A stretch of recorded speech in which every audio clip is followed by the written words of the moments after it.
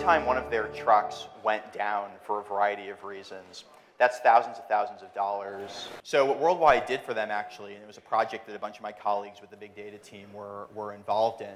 we actually collected all of that data, terabytes and terabytes worth of data,